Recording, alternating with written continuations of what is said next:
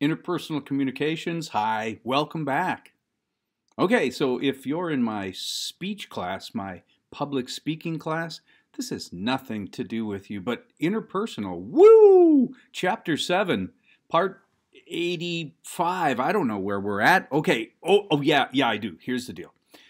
We're studying intrapersonal communication, the who are you chapter, what I call the know yourself chapter. So then in chapter 8, we can talk about showing yourself to others and get back to interpersonal. Right now, intrapersonal, the communication happens inside your head, about you, by you. All right, so keep that in mind. We've talked about the definition for intrapersonal communication. We've given you some hints about this million-dollar question, who are you? All right, we've talked about the values, the feelings, and the beliefs that make up part of it. We've talked about the labels.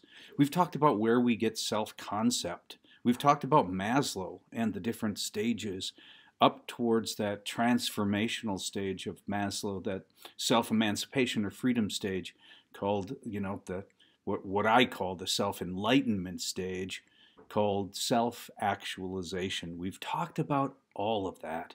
We've even shown you now how you can deviate from the norms of being you.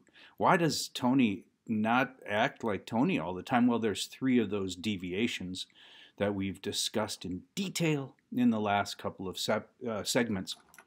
All right, so today, the last thing in this whole construct of who are you is what we're going to call the roles that you play. Roles.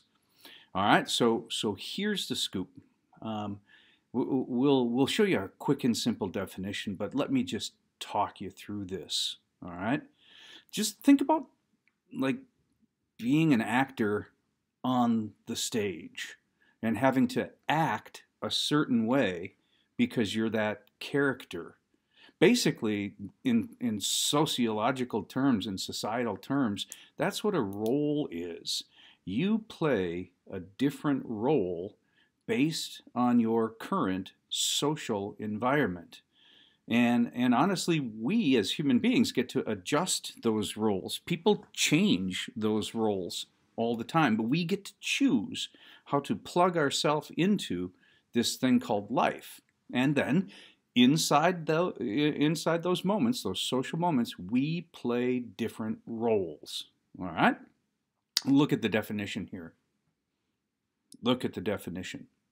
The way I'll explain it is these are the actions that we're expected to perform. The expected actions based on our social environment. And if I give you some examples, you're going to get it. This is not rocket science, okay?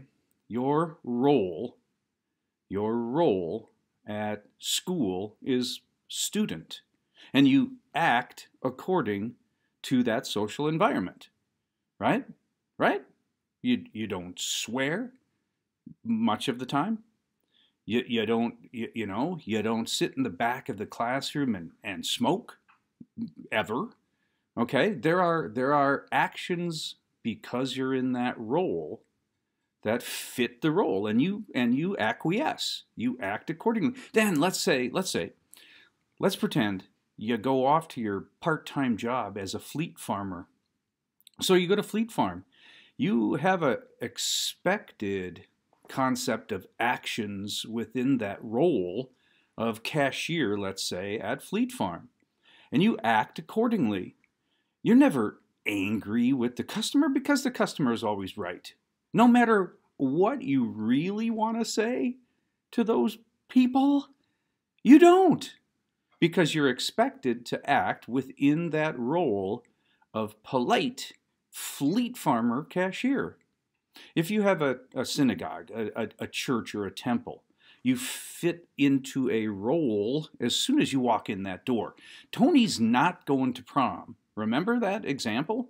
If he stands up during the middle of Sunday service and starts screaming at Tina, okay, his actions are going to be driven and dictated by that role that he is in that social moment. So now that complicates us too. We have these feelings, these values, these beliefs at our inner core. We have an attitude based on those, and we act accordingly. We are climbing up that Maslowian pyramid of needs, hopefully not stuck in the catch-22. Remember that for the test. We are toying with self-concept, trying to build it by ourselves, for ourselves. There's sometimes we deviate from our norms, our actions, and now we fit ourselves into these roles. All right? You have a role as a sibling if you have brothers or sisters.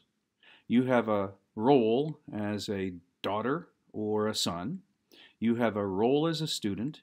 You have a role at your part-time jobs at, Fleet Farm or the bank. You have a role out on the field or out on the ice when you skate for that team. You have a different role if you're the captain of the team, and so on and so on and so on. I bet if I asked you, test question, I bet if I asked you, what are several roles that you play in any given week, you could come up with a ton of them. I bet you're smart. You're smart like that. All right. That really is the last thing for Chapter 7. The roles that you play that further complicate who you are. All right. So let's talk about the test. Yummy. Yummy. All right. The test is going to go all the way back to that very first lecture. Okay? The very first lecture on intrapersonal communication. Make sure that you took great notes during the series of video lectures. Man, and then that $1 million question, that essay question, who are you? You know I'm going to ask it. Okay? All right, think about the entire lecture series when you answer that. All right, campers and camperettes, here's the deal. This is all you have for today. I'm going to open that test up on Monday at, 4 o'clock in the morning. No, I'm not. I'm going to open that test up Monday morning when I get up, and I'm just going to leave it open, for days. All right? So study, rewatch this stuff if you need to. But do keep the smile. All right? I'm rooting for you. Keep your stick on the ice.